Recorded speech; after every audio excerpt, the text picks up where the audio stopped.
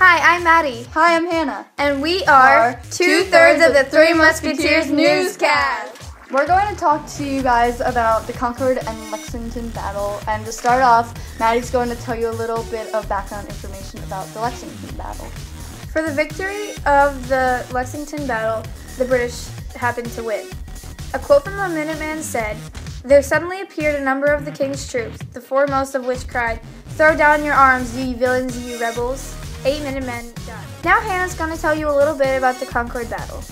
Alright, so after the British were turned around, the Americans started hiding and they began throwing things at the British.